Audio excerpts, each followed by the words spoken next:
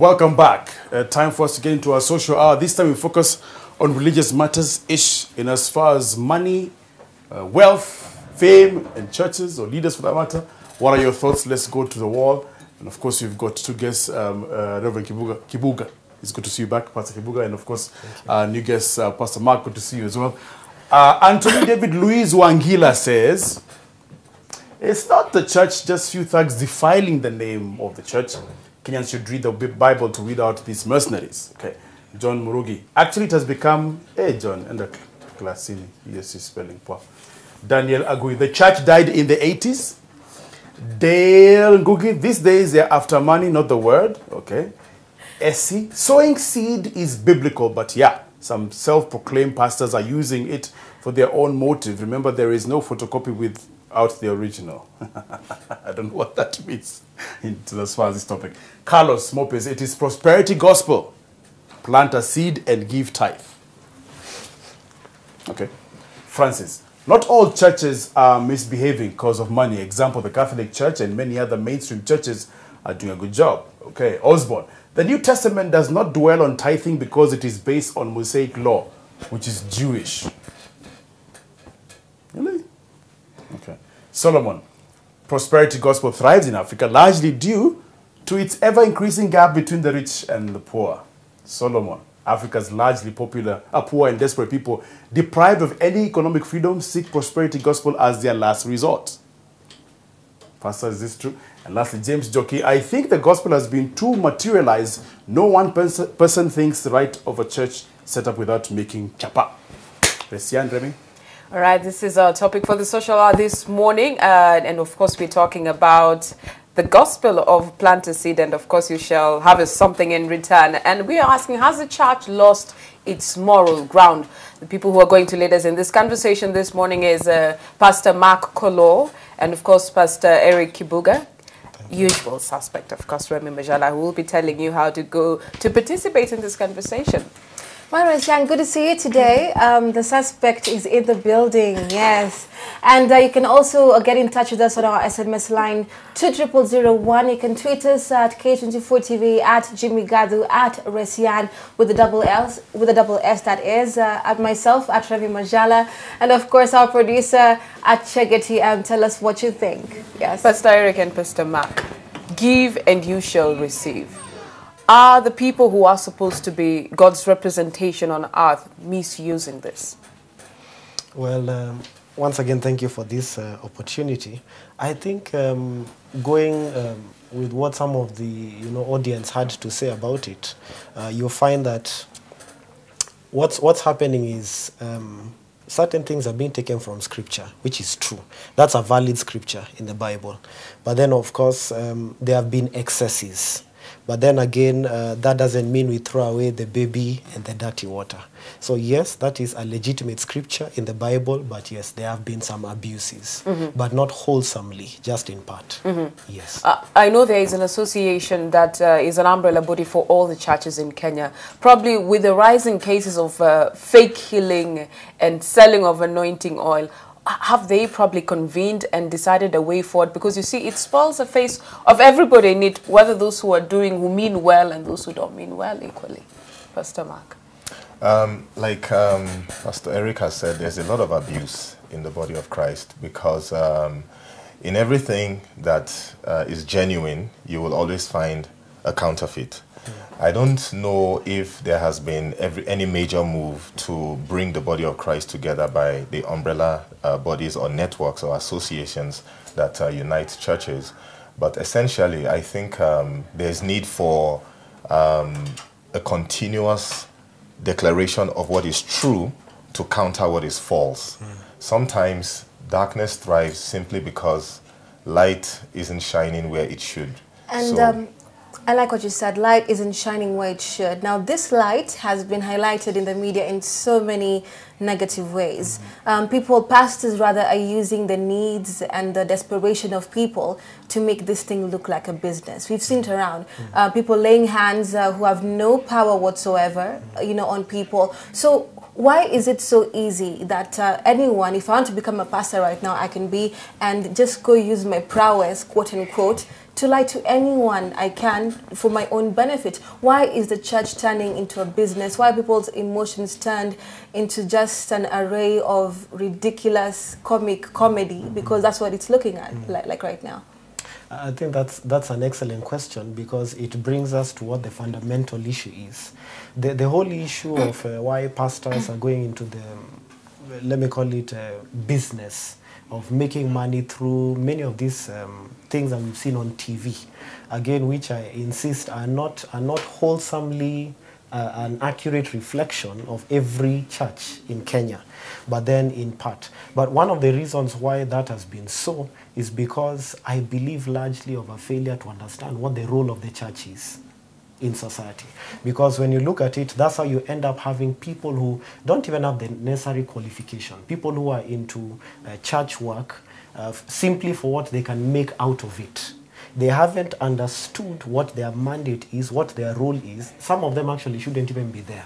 And as Rosian asked, she asked about the bodies who are mandated to actually overlook these issues. Now, that means the body isn't doing everything they could, because they would be identifying these so-called pastors who come in this sheep clothes, rather, or you know, who come disguised as people who mean well. Because, like I said, if I want to become a pastor right now, I can be and say maybe I'm from the States, and you know, I put on a very awesome accent, and I tell people, come here, let me lay hands on you.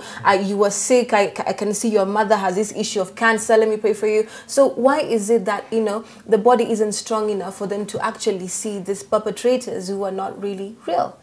If you'd allow me to comment on it, sure, you see, even the whole issue of the bodies that are there to sort of like create checks and balances, in many ways can be very contentious, in many ways, in the sense that already in Kenya we have the freedom of worship. And so you have, church has, I mean, taken so many faces. And so same way you'd have many denominations, there are many expressions of faith. I mean, you recall just like recently with the Westgate attacks, and it would almost appear as if that was Islam. But you remember again Islamic Society coming up and saying that does not represent us. They also have many different faces, of course with the extremists or fundamentalists. But they were all streams from one particular faith. So the same way, even within Christian faith, you find with that the regulatory body, sometimes there are challenges, because how do you gauge a denomination that may not necessarily be inclined to, you know, maybe what the predominant face of church in Kenya has been. However, that would in itself call for other reforms that are needed. But then basically, if the church were to understand its mandate, and then, of course, with the proper systems put in place, we would have fewer, if at all, I don't know whether it would be possible to have none, but would have fewer fake preachers, you know, just people seeking for money, would have fewer of that. Yes. May I also contribute in that regard?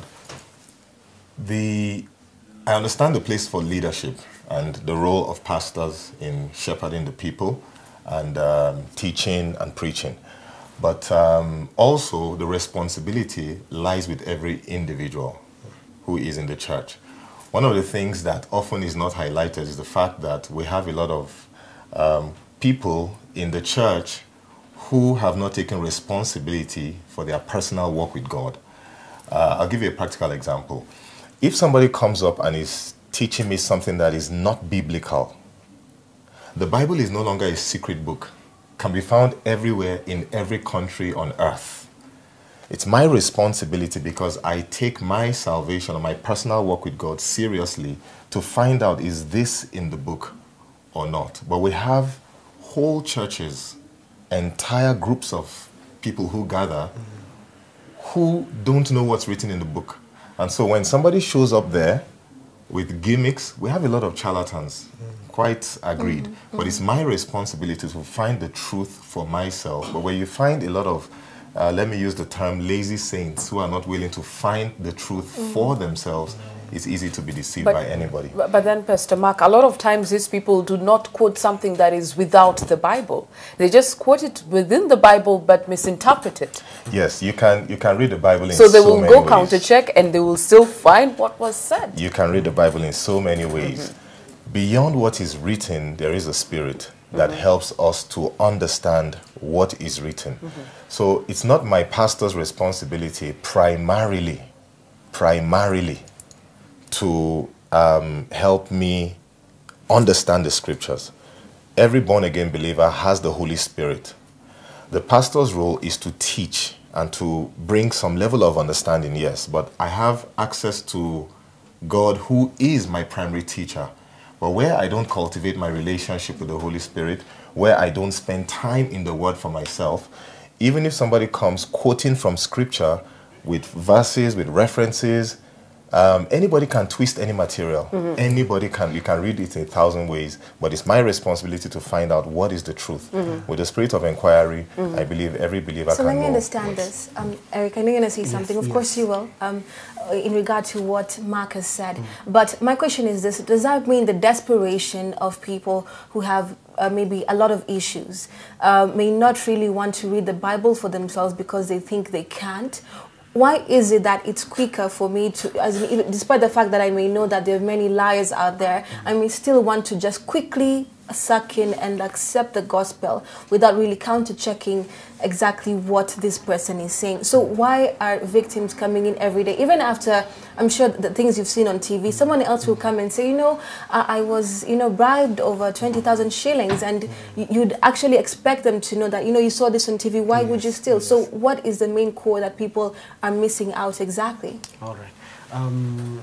I would have wanted to respond to something Reverend Mark said. Go ahead, you can still do that. Maybe let me just touch on it first. Of course, there is a direct relationship between the pastors, the role of the pastors, and the role of the members. And like he said, of course, the pastors, part of their primary role is to equip, you know, the born-again members, the members who come to church, so that they themselves are able to tell what is true from what is false. And so, of course, that's a large part of their responsibility, which, of course, informs the different forums and why people meet, why people gather. Having said that, of course, you must understand that people are desperate. And they'll keep falling for the same thing over and over because desperate people will do desperate things. We are seeing, I mean, someone mentioned about the disparity between the rich and the poor, with, I mean, rates of inflation, VAT and everything, jobs availability. So people are getting desperate. And of course, like he said, they're looking for the short way out, the easiest way. And of course, which again, to me, addresses, I'm always looking at what's the cause behind the cause. And why would people become so gullible that they can fall for what is not even, I mean, it's not even common sense. I mean, why, even if I was not born again, why would I fall for something like that? You know, why would I have to, you know, pay you for something? And yet, even just from my own understanding from Sunday school, I can be able to tell a few things in Scripture. So for me, when I look at it again, it addresses a fundamental issue of why are pastors then behaving that way? Why, and then again, some of them, not all of them. At least I believe I'm not, I believe you are not. So why is it that they're behaving that way? It takes me back again to training. They haven't gotten trained to understand what their job is. So they too, maybe for some, it could be someone who wasn't doing well in life. And so they went, took a collar or something, got the accent, as you said, and just learned a few things, how to motivate people. And I mean, that's what they end up doing, and gather a following and so forth and so on. And so it takes us back to pastors will require proper training, will require equipping for their role, and the same is passed down to their members. Let me ask this question. It sounds like a rather obvious question, but are pastors or, say, priests called, or is it a career path you choose for yourself? Is it a vocation according to you? It's not a choice you make by yourself. It's a calling. It's a divine calling. So even those fake ones have been called? Not necessarily. Not everyone who calls himself a pastor or a priest or an evangelist is actually called by God. You can call yourself anything.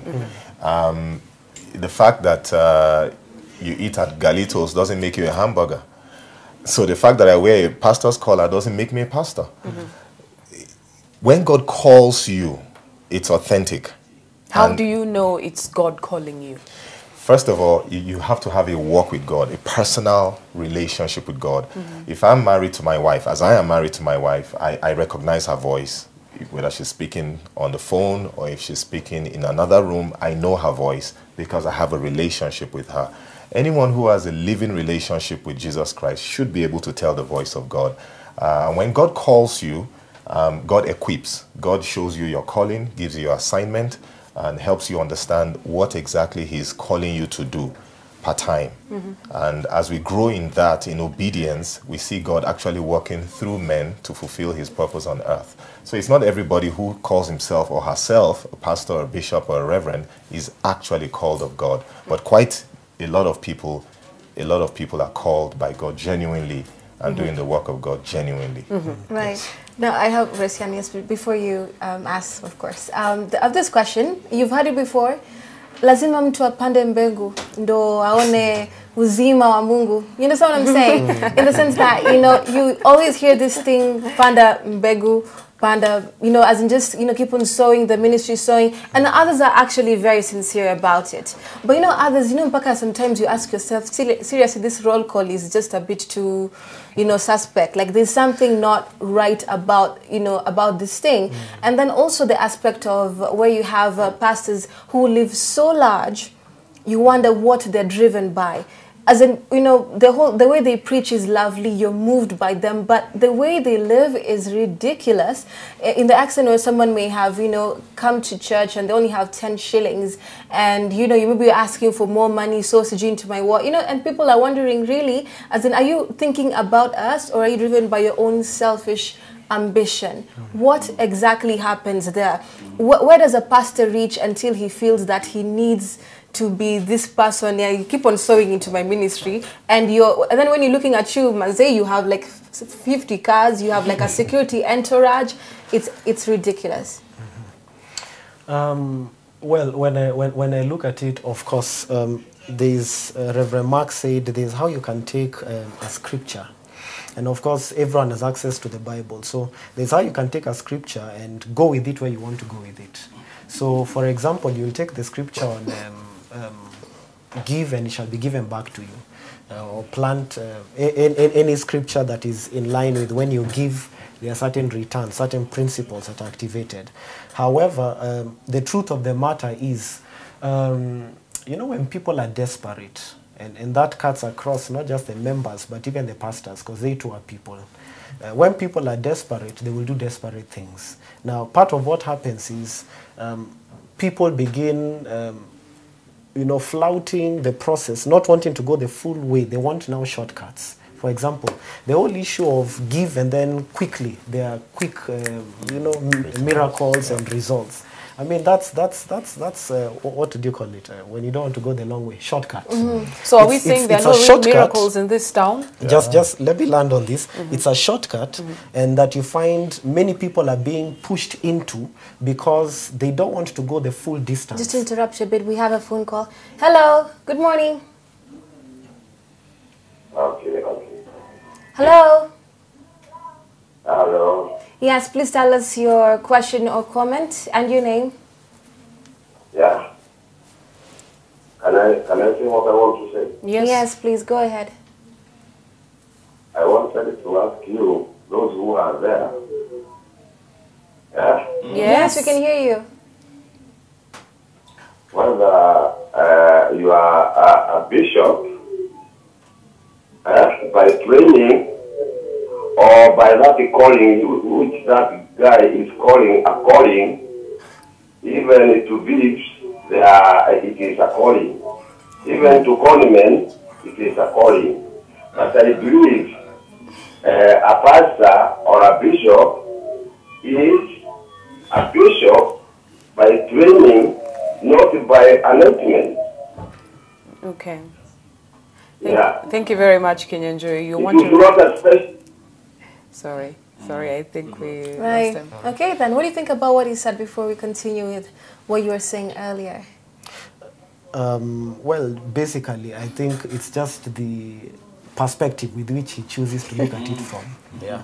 But is it the way it should be? You're trained to be a bishop. Necessarily, yes, you're called. Like, for example, in the Catholic Church, you start from the very basic as a priest. Then you rise up the ranks. Because it comes with different responsibilities. So, does it mean because I was already called in the beginning to be a priest, now for me to be a bishop is anointing, or it calls for training? I think actually there is validity in his question. The order is first you are called. After you are called, you now go for training. Or you're not called again. You're not anointed again. After you are called, you go for the training. You see, you know what calling does. What calling does is it makes you like a fish in the water. That's your area where you are naturally, everyone on earth, not just the pastors, is naturally gifted to flow in certain spheres. The fish was made for water, the lion was made for the jungle, birds were made for the skies. So that's what calling does. It shows you your areas where you can flow with proper grace, with everything you need. Now after that, you will still need training. Because that's like talent, but you now need training to develop your talent to skill. Yes. Then is it right, say you're preaching on television, then you ask people, you put in, what is scrolling the most is the M-Pesa number, and actually not probably the encouraging messages that people are sharing. Should that be banned? Honestly, I think it's in, half the screen is green, M-Pesa to this pay bill number. Because this is where I'm coming from. Even when Jesus was calling his disciples, he called them from nothing. They were fishermen. And they left everything behind, including their families. These days we see the kind of church leaders who are so much out there looking out for their families, ensuring that they have the kind of life that they think God has called them to have. And of course, the scripture says that he wants to give us a future filled with hope and prosperity, which is true. But is it at the expense of the people that you're speaking to? Do we run a risk of losing that connection because you're so up here and the person you're trying to minister to is so down there? There is no connection. Actually, on the point that I was in earlier, that's where I was going, in the sense that instead of shortcuts, the role of pastors, part of their role should be to teach the believers principles. You see, for example, in our church community, and of course, we've had people who've been through different churches and maybe who came also with that seed mentality, or how much should I give for this? We usually tell them, you know, whenever you hear all these declarations, you will prosper, give this. We tell them the intelligent question should be how.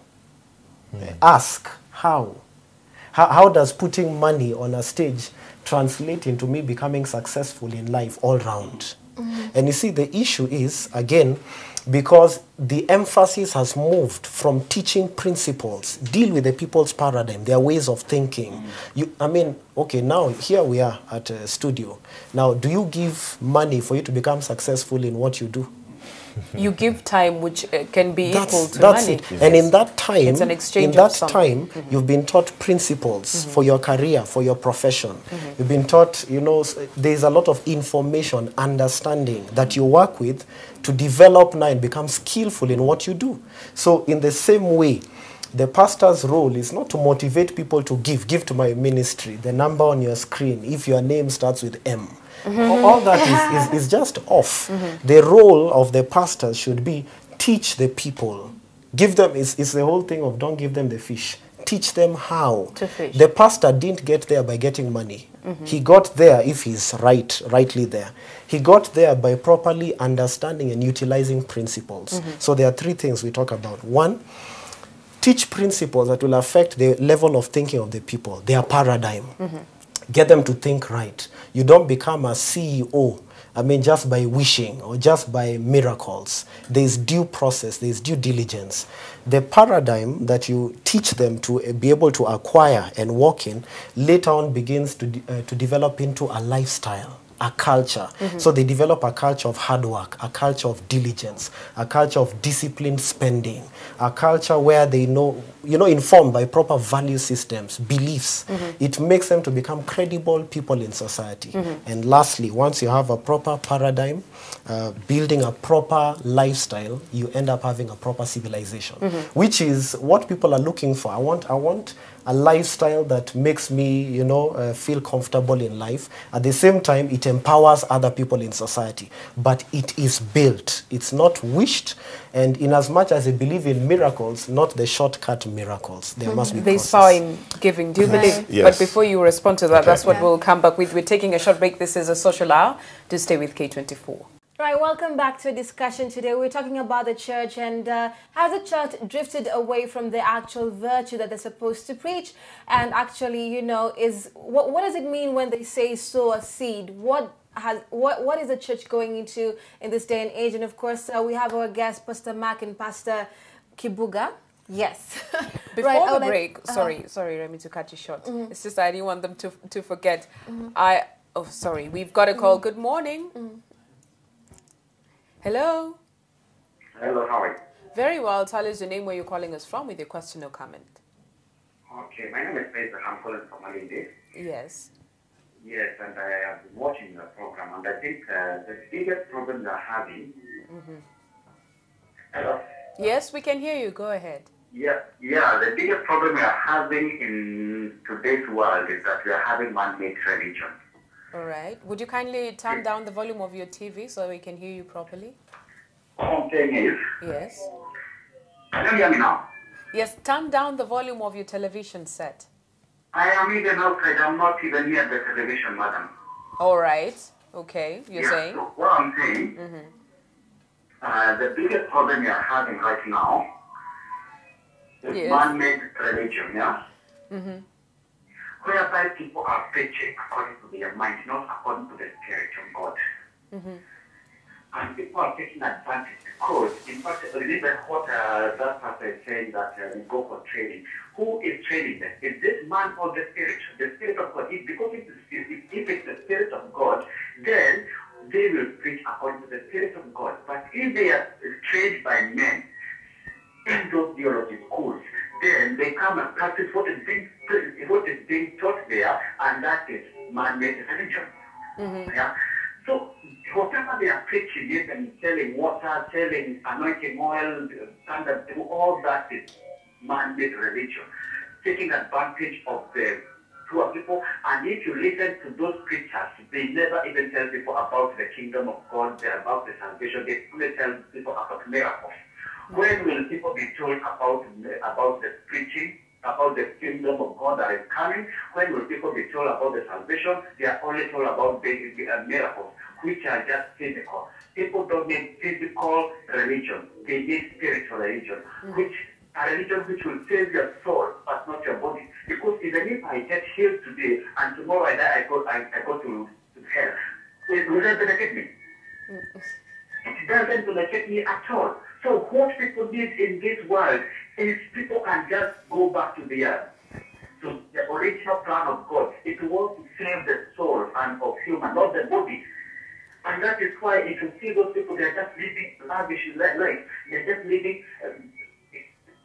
It's even what the Bible says. The Bible says, wakati utaona chukizo la uharibifu limesimama mahali patakatifu, ujue ya kwamba dunia inaendelea kuisha. And that is exactly what is happening right now. Those people who are supposed to bring to preach the gospel of God, they are bringing lizards in the altar of God. All right. Thank you very much, Isaac. Thank you so much, Isaac.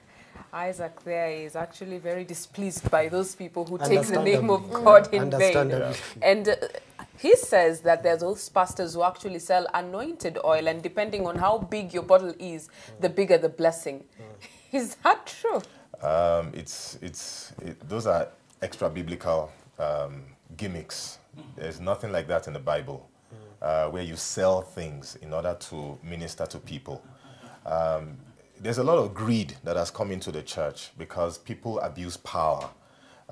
Jesus called us to serve the people and bring transformation to the earth through his values.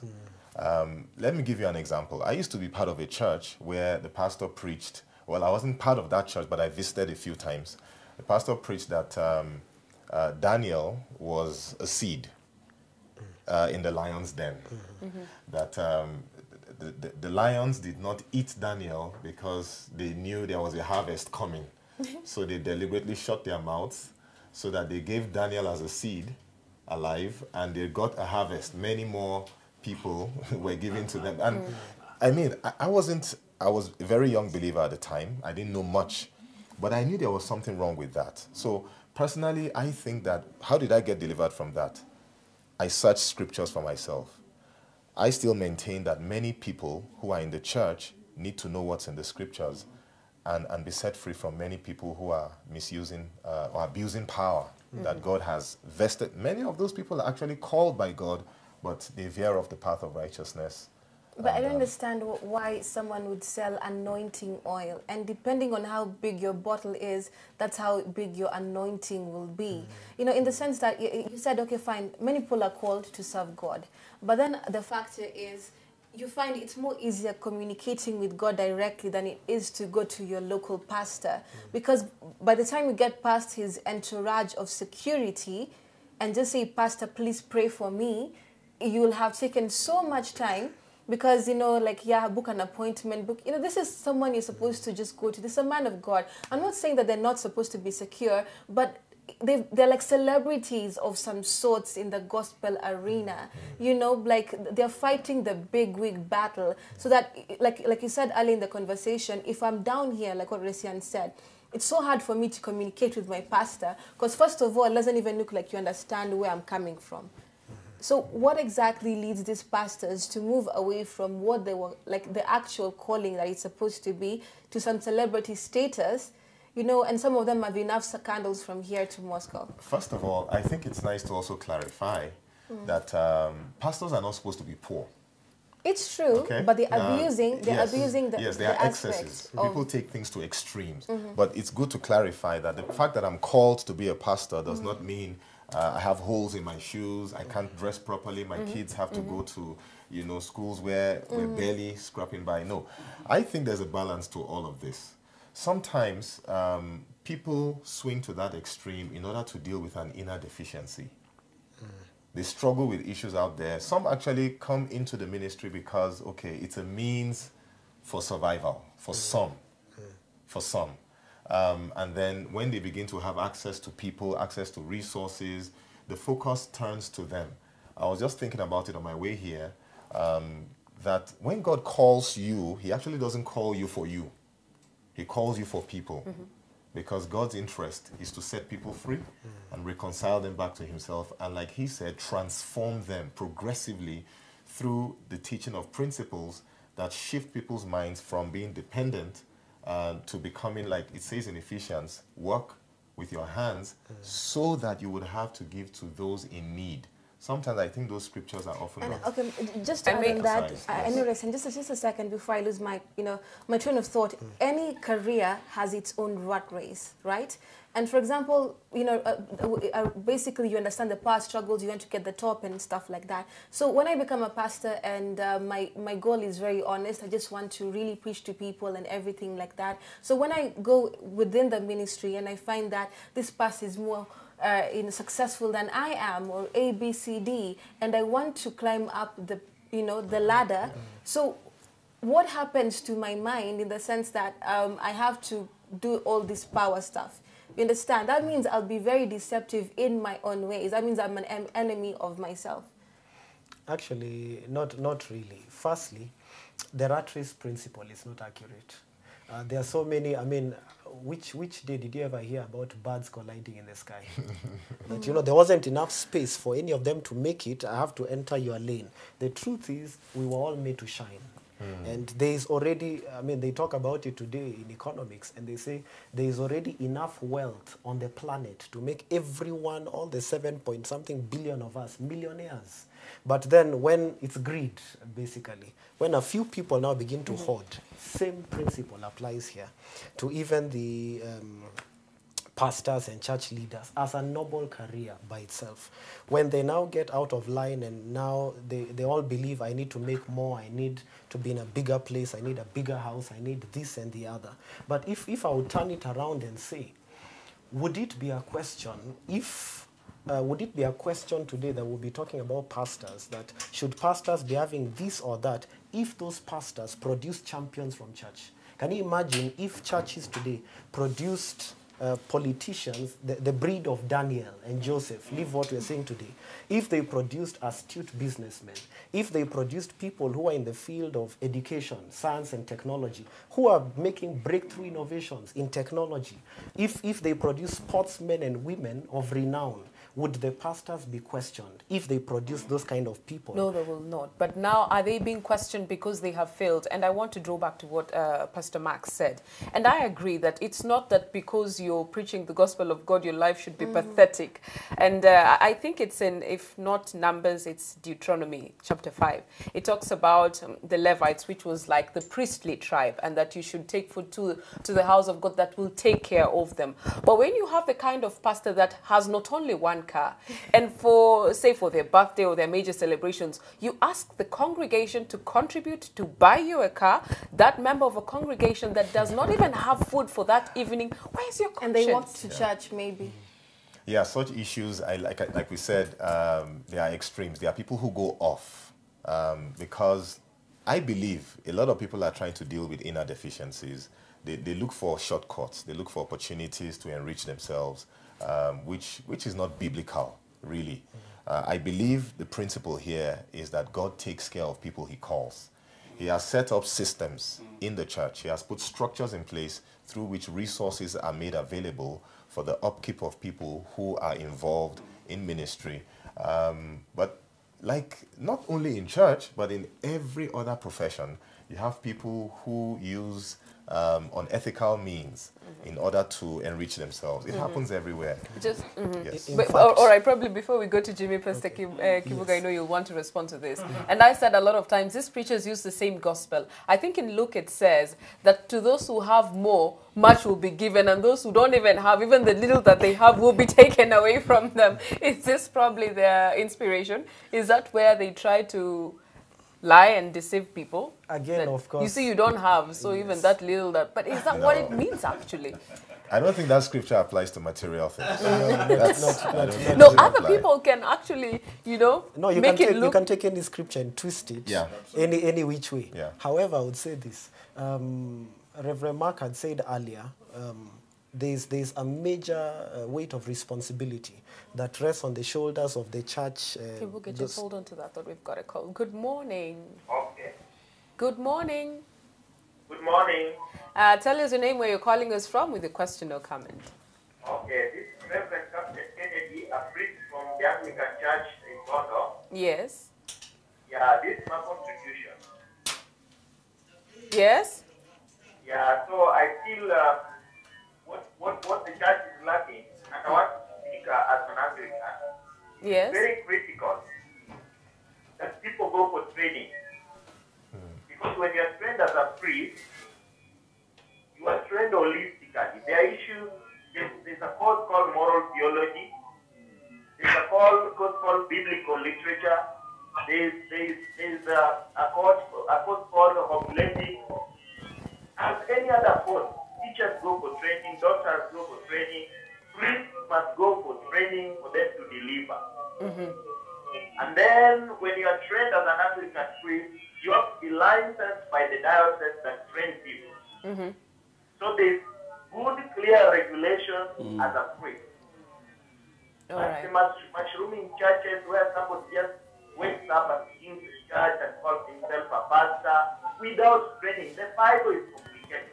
One needs to be trained. So when I even look at the debate on the television, I ask myself, why are we not stressing on training and licensing of priests? So that as an Anglican priest, you can mess up. Okay. My license is withdrawn. Just as the Law Society of Kenya, a lawyer messes up, the license is withdrawn. Very clear structure. So I wonder when you speak about what you should focus on, these mushrooming churches. Yeah, spoiling the church. Okay, thank you very much, Yeah. Kennedy. Probably we should rope in Jimmy into this conversation. Jimmy, I remember I've asked Pastor Mark and Pastor Kibuga a question, that there are those people who will say to those that more is given, much will be expected of them. But if you look at it from a materialistic point of view, look at the parable of the talents.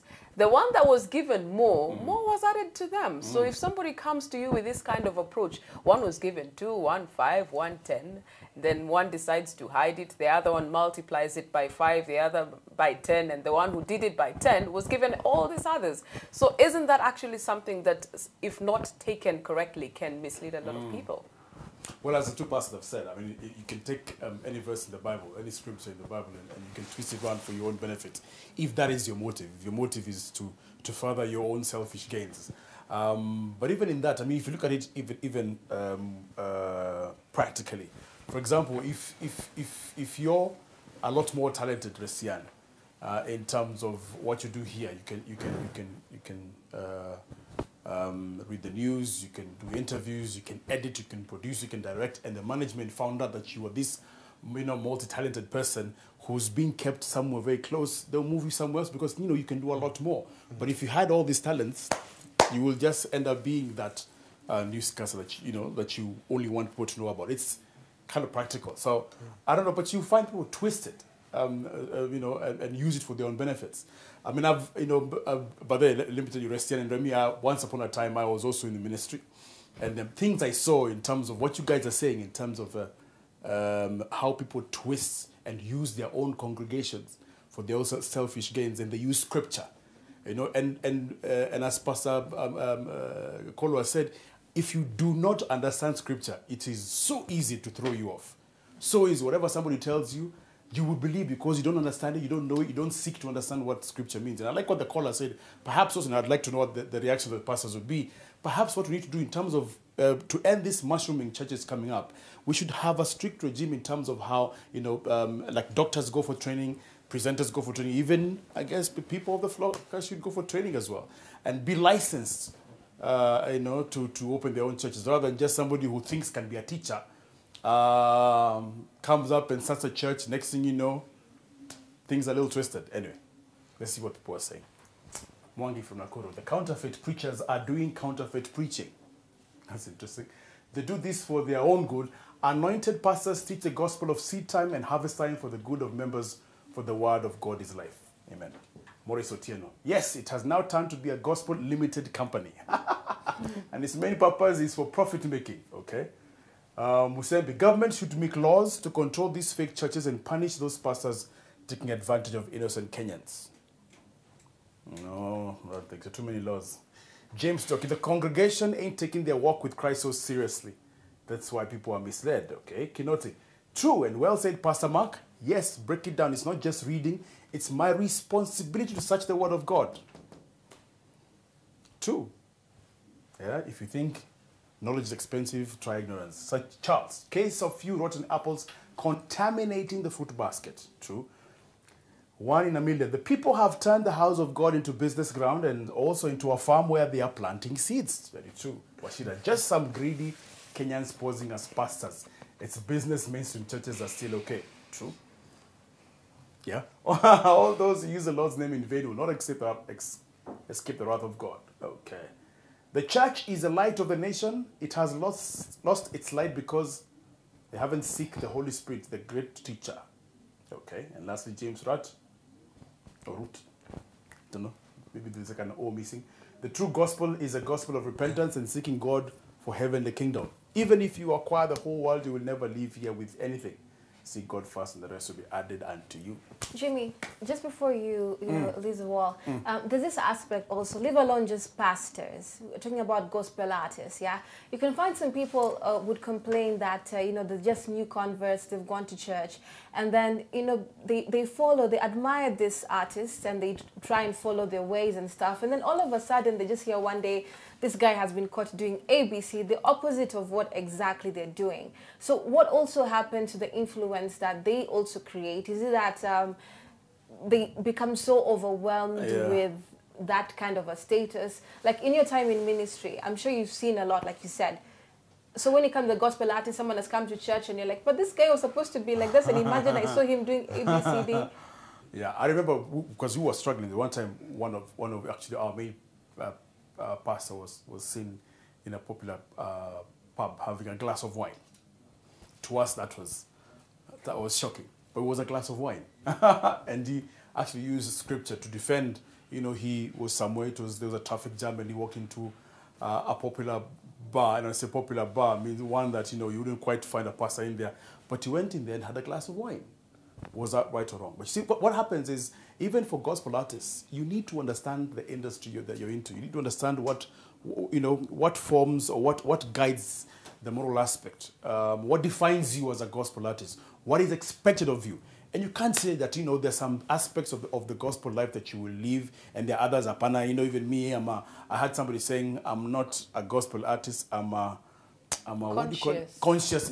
You can't see. Yeah. If you say that you're going to stand up there and sing about the works of Christ, that is what, and their responsibilities that come with that. You can't be half-half. It can never be that way. You can't have things the way you want, and then some aspect of it, okay, here, because here I know my fans. There's, of course, the gospel market is bigger than secular. Anyone can tell you that.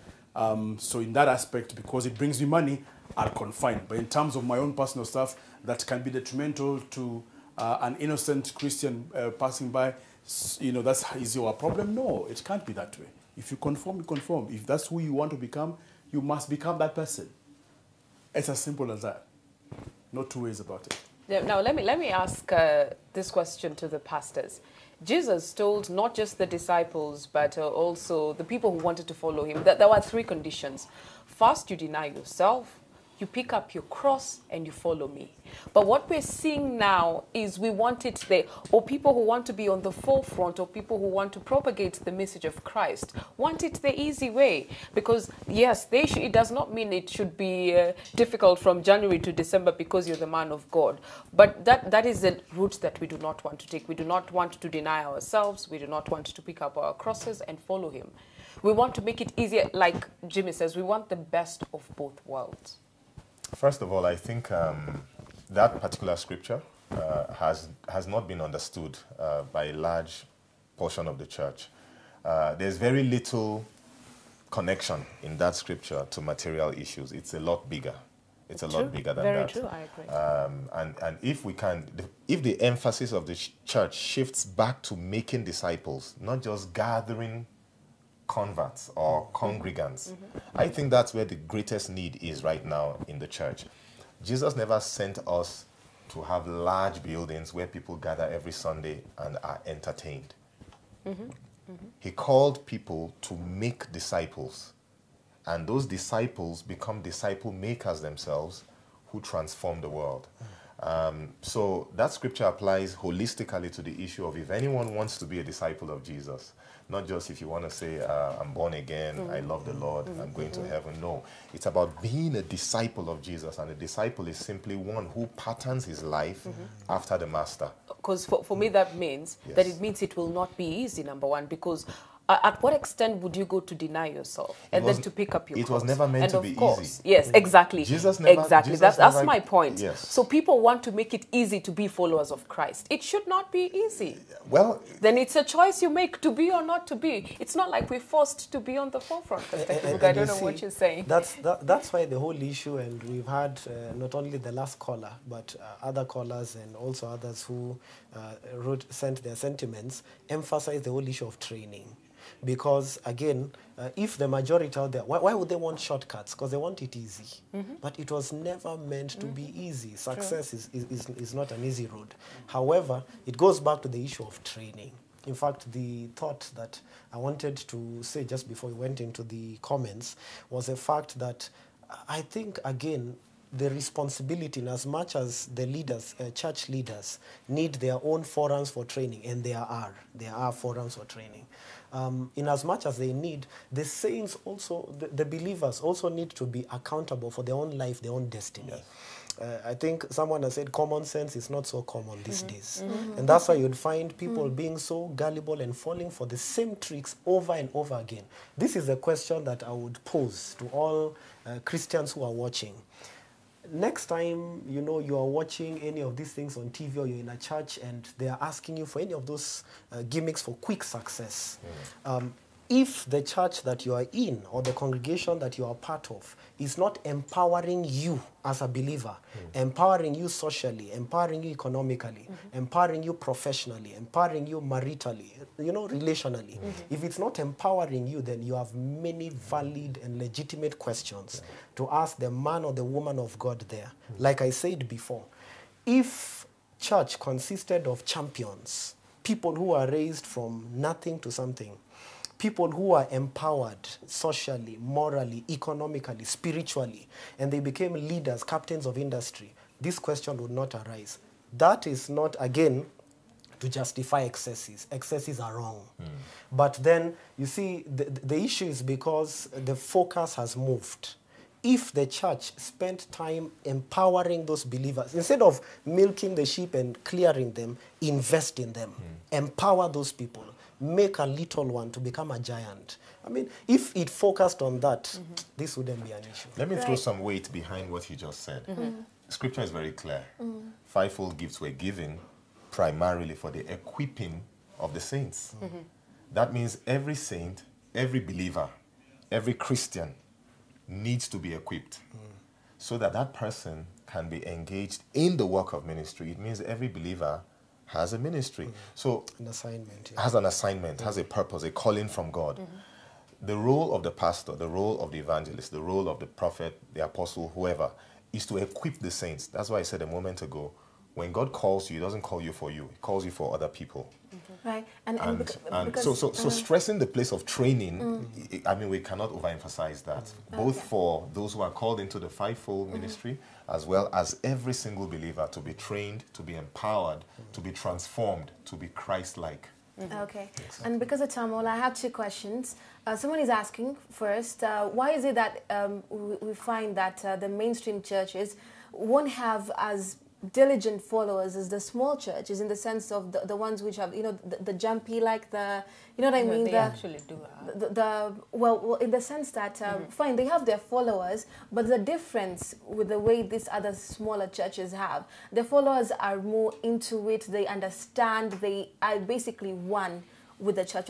We're just saying the ratio is quite different in regards to their faith and their response. And then the second thing is, a viewer is saying that why is it that pastors have all these titles, Doctor, Nani, Professor, all these things attached to them?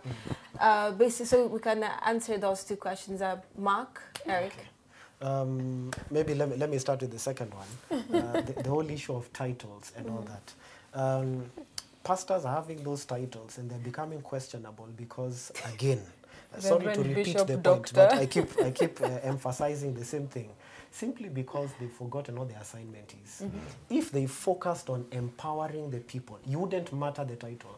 Of course, again, all checks and balances observed, so that we stay sane. Clearly, yeah. But at the same time, if they focus on their primary mission, look, if I was your coach, I give an example, and I got you from maybe when just out of high school, still confused where to go in life and all that. And I gave you I helped you understand and articulate your purpose. And I helped you develop a skill and really fine-tune on it. And later on, you went on, became great and all that. You wouldn't matter what I called myself. You would know, this guy made me great. That's what's lacking. And that's why all these questions, of course, with the proper checks and balances. I like that. Oh, sorry. You want to say something before No, I ask my just final to echo question? that, the issue of titles has also been abused, largely, because some people get their self-worth and sense of importance by the titles affixed to their names. You read the Bible, I don't see Paul calling himself Apostle Paul. He would always introduce himself, Paul, the Apostle. So it's more of a function. It's more of a function, not a title. You have people who call themselves pastors, but they are not pastoring anybody. They are not shepherding anybody. They are not caring for the flock. So you can call yourself what you want.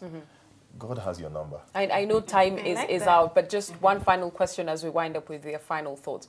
I believe there is power in giving. Do you believe there is power in giving? Definitely. It's in the scripture. You can't take it out. Yes. Where do we draw the line? By following Very the scripture.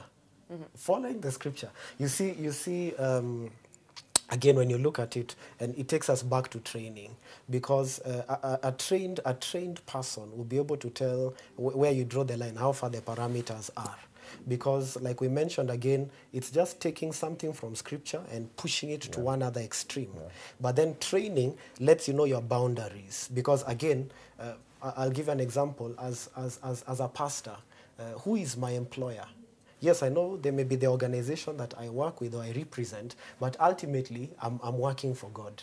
And so God draws my boundaries. However, he's communicated my boundaries through his word and other sound men and women who've been able to, develop, have been in the ministry for some time and have had a credible, clean track record. So from them, we can learn. Not everyone out there is bad. We can learn from them. These are the principles, these are the checks and balances, and so we're able to keep it straight. All right. Last word? Yeah, very briefly, my director is telling me that's it. I just want to mention that 30 seconds. the fact that there are counterfeit preachers, maybe counterfeit churches out there, I just want to mention that there are genuine preachers. There are people who love God, are serving God, and there are quite a number of them, good churches who are following the scriptures and are raising people for God. Jesus says, by their fruit, you shall know them. So it's up to every believer to find out what the scripture is and find out, is this person patterning his life? Is this church being built the way Jesus did his? If it's not, why should I remain there? So again, responsibility lies to the saints. All right. Yeah. Remy, you want to close the show?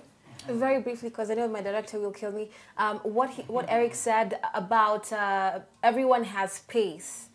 So there shouldn't be a rat race in the Christian world that you just make your name the way you're supposed to. There shouldn't be like a rat race, because if you understand the concept that you have your space and this is your calling, then you'll follow that path exactly. All right. Probably something that I said. You want to be a follower of Christ, there are three things. You deny yourself, you pick up your cross, and you follow him. That's not necessarily easy. This has been the Social Hour. Do stay with K24.